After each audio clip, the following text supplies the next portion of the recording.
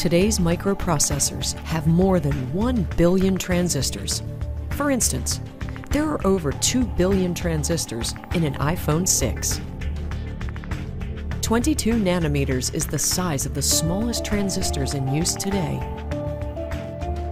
Once they get much smaller than that, the quantum effects of particle behavior present some unique engineering challenges. Will single-atom transistors inside quantum devices mean the end of Moore's law? But if we can harness quantum computing, not just using quantum physics to build a device that ultimately does its calculations in a classical framework, but if you can actually do the calculations themselves in a quantum formalism, then the power, your computing power, will grow exponentially compared to anything we have today. And that is hard to imagine where that might take us. We are approaching the physical limits of Moore's law.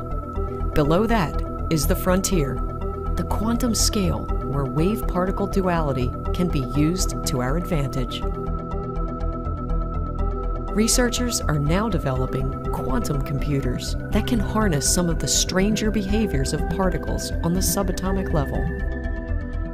Superposition, the overlapping of particle wave states, and entanglement, where linked particles continue to interact with each other even at great distances.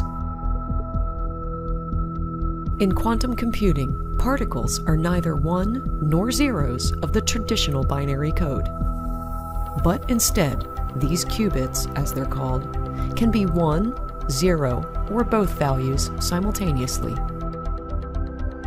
This means a quantum computer could calculate all possibilities simultaneously, allowing it to process a much greater amount of calculations per second.